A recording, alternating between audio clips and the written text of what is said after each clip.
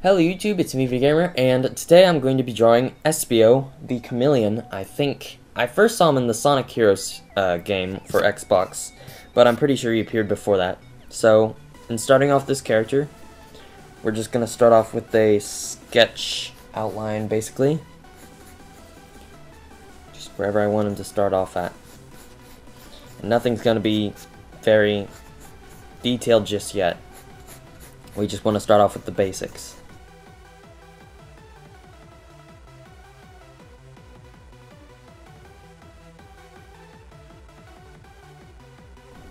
And now that we've got the general sketch outline done, we can start working on the face.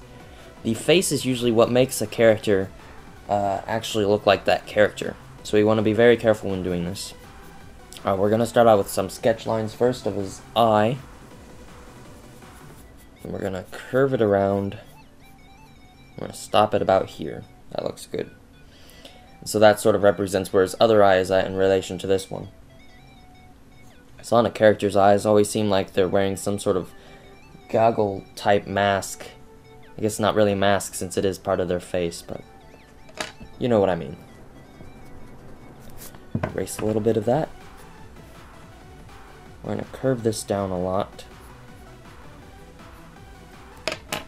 The more curved you make this line here above his eye, the more angry or determined you can make him appear.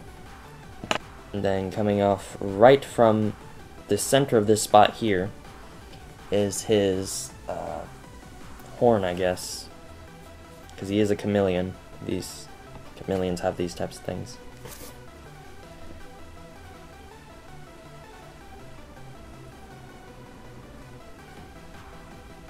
We're not going to mind that too much at the moment, but that does look pretty good.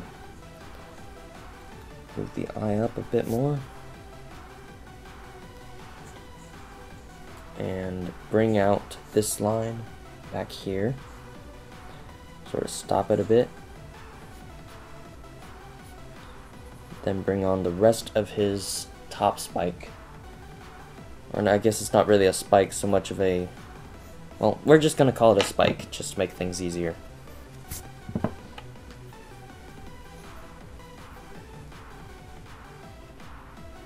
Before we move on to that too much, finish up his mouth here.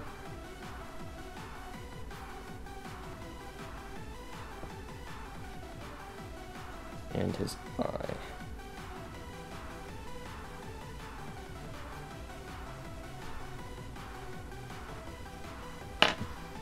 And I sort of want to make his eyes a little bit more determined. So we're going to curve these out a bit more. Down here.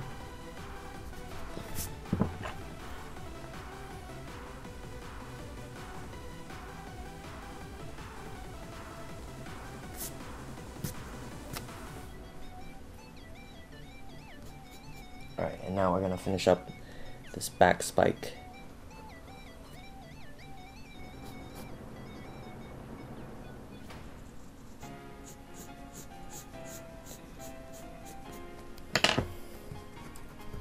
Now we're going to work on sort of finishing up the details of this character, because I've got a few things that just don't look quite right. We need to fix those.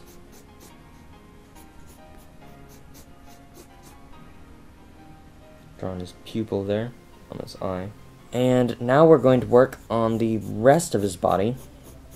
We're probably not going to stick too much to the original sketch that I did, but we are going to just sort of do the basics of it. I like the pose he had, so we're going to keep that for the most part.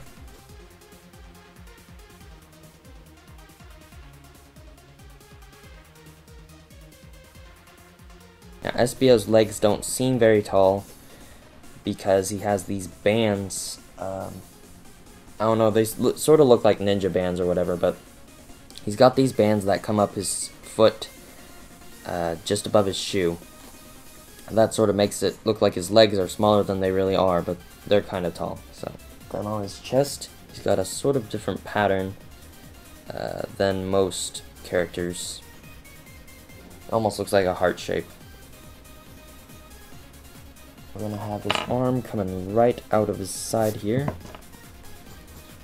Just above like that.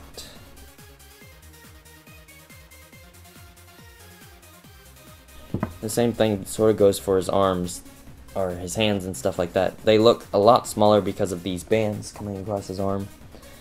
Maybe these are a little bit shorter than I anticipated. But since we're having this foot come out more, that has to be a bit bigger, because it looks like it's closer that way.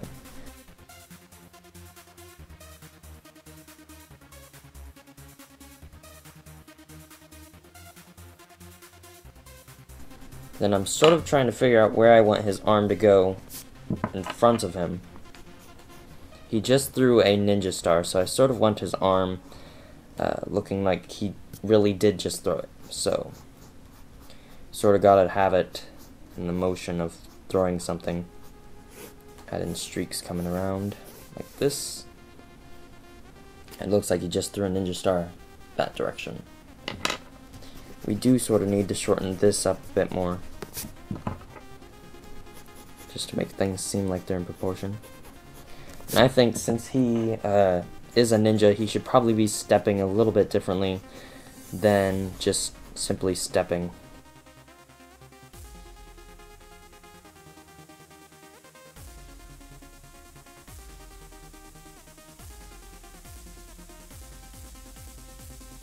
Now we're going to work on his hands, which is sort of another signature thing about Espio.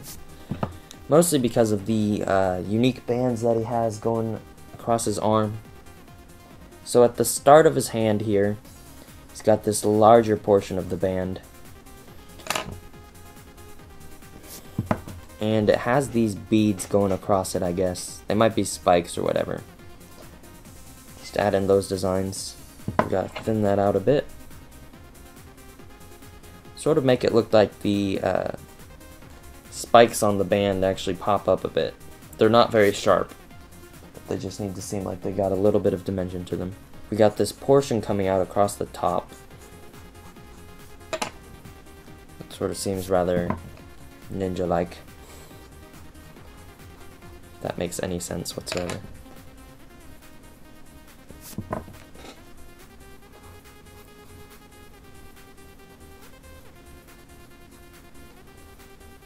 And we got it coming back around like that, and you can see where it goes off there. It looks like he's got some sort of blades up here, just about 3 of them.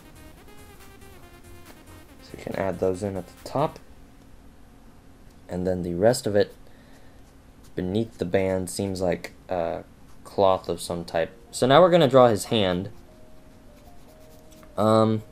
Sonic characters' hands are usually quite large as opposed to the rest of their body. Somewhat makes them look disproportionate, but they're not. They're just oversized.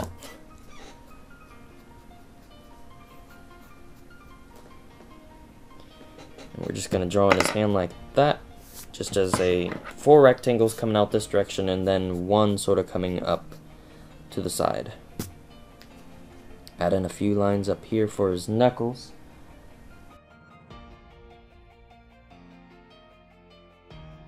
And now we're going to do the same for the other hand.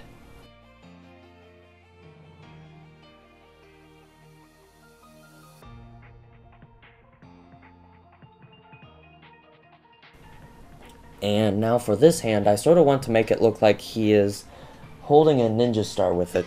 I'm not quite sure how to do that, but I'm going to attempt to do so anyway.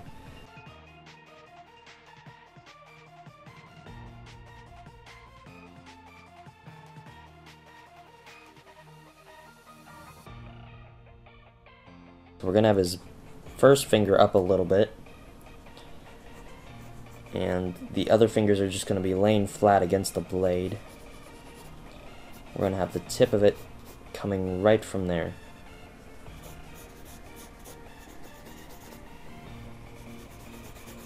See, that's really quite different than what I had originally drawn. But that's okay. And I don't know why he has ninja stars this big, he just does. Don't ask me why, this is just what I saw in Sonic Heroes.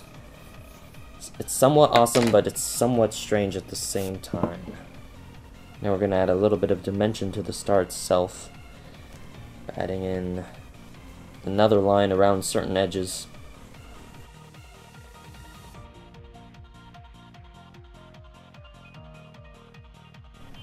I think all his fingers need to be up a little bit.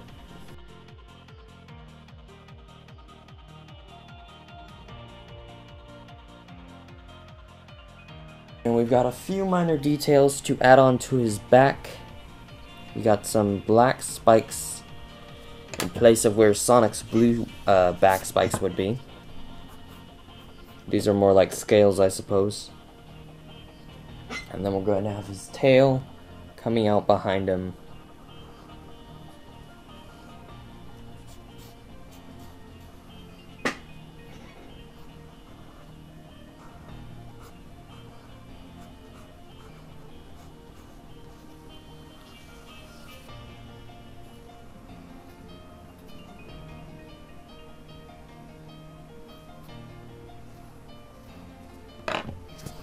Why are swirls so difficult?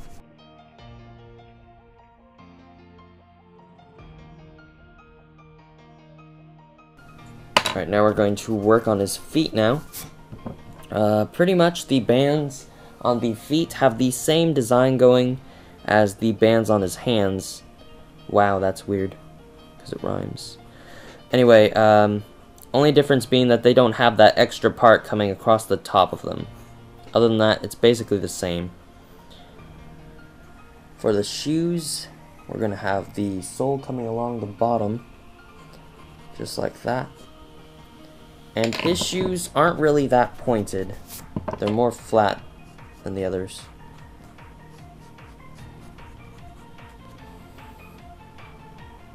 And his shoes have yet another band coming across the top. Make that a bit thicker.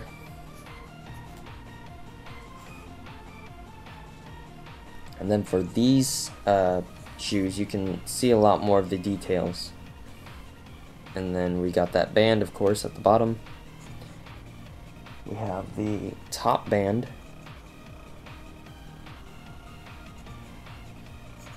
We got the rest of it coming down like that. And there's not a whole bunch we have to worry about here. Just add in those lines going across. And then his shoes are pretty much the same as the last ones were, except I've got them at a little bit of an angle as he's stepping.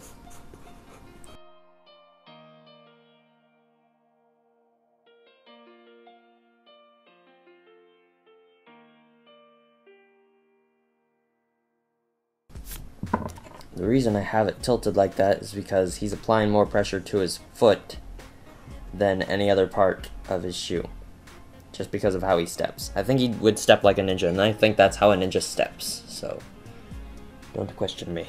We're going to add in this ninja star ahead of him, sort of briskly.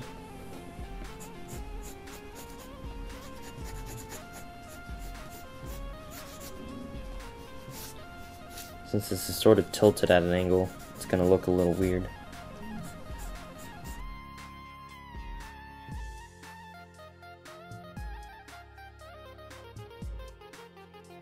And then to sort of make it look like the ninja star is sort of spinning quite fast, I'm going to add a few more spikes coming out from the sides to make it look like that's how it's spinning. Okay, rephrase that. You definitely want to make sure you got your lines the way you want them to be before we do our Sharpie outline. That way you don't make a mistake and your drawing looks good. Now we're going to outline our drawing of Espio with a fine point Sharpie. Pretty much you're going to outline all the lines you want to keep. And you want to do it somewhat carefully so you get a nice clean line. Just gotta go smoothly across all the lines you want to keep. Then for this ninja star, the outline in it is going to be pretty brisk and undefined. And this is sort of going to help it make it look like it's moving a lot faster. Alright, so now that we got everything outlined, we're going to take an eraser and we're going to erase all the pencil that's underneath the drawing. This is going to clean everything up. It's going to allow us to start coloring. Alright, so in starting our coloring of Espio, we're going to start off with simple shades of each color first. What that means is we're going to take, say, a pinkish color for his skin.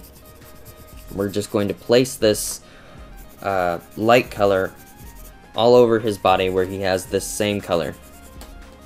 The reason I'm doing this is because I want to be able to add in a lot of shading to help the drawing stand out a bunch more, and it just looks better when I get done with it.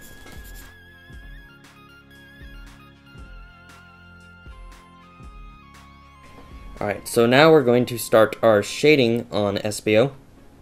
First off, you sort of need to decide where you want your lighting to be in the drawing. I sort of want the lighting to be somewhat behind the character for this drawing, so that means all the shadows are going to be towards the front, and all the lighter highlights are going to be towards the back. And I'll show you what that means. First off, what you need to do is take a darker color than what you used to color originally, or just use that same color and press down darker. And we're basically going to color away from that lighting source.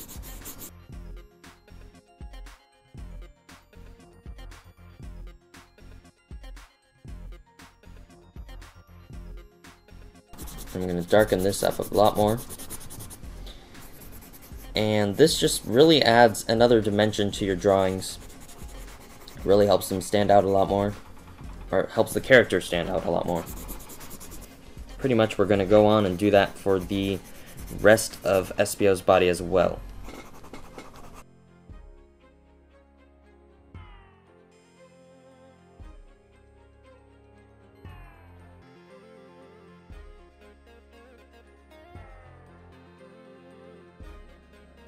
And now I don't think we have enough highlight on these shoes, so I'm going to take my eraser and I'm just going to cut into the color a bit. This is known as subtractive shading, for those of you who didn't know, by using the eraser to cut in highlights.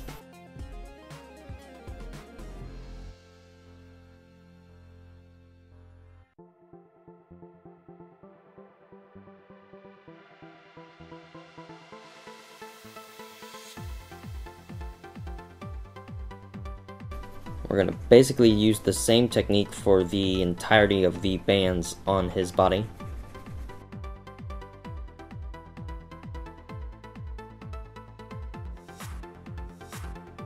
So apparently I had the view in the wrong place for a little bit, so I'm going to show you what I did.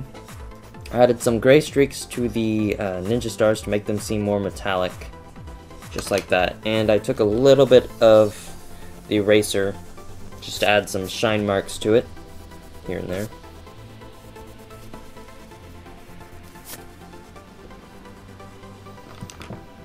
I also did a lot more shading on Espio, and I think I need about one more color just to sort of finalize the shading. It's going to be the farthest color, the farthest shadow. This is really going to darken things up.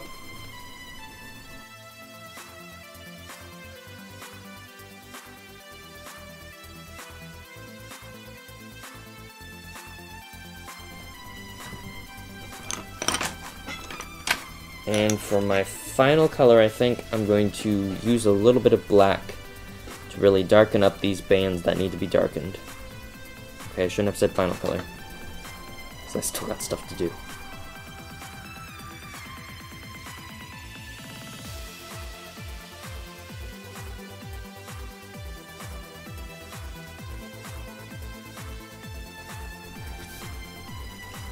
And just to wrap up this drawing, I don't want to do too much for background. I'm just going to pull out some colors that'll sort of accentuate Espio a lot more.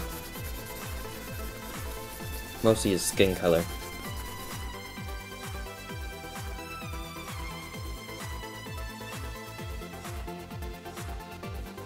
Got a little bit of a shadow to his foot.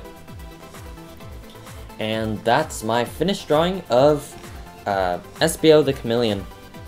I really like drawing this character. While I was going through it, I thought, oh, this doesn't look a thing like Espio, but With the finished project, I think it looks pretty good. Might even draw him again sometime. Thank you to the user who requested this, WeaveTomp15, I think. Sorry if I got that wrong, your name should appear on the screen as well.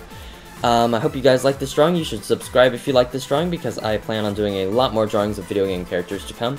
And, like I said before, this was a request drawing. I also take requests on drawings. If you want to send me a request, go to my channel, go to the moderators module, just type in your request, a picture link, and any other details you'd like me to include in the drawing.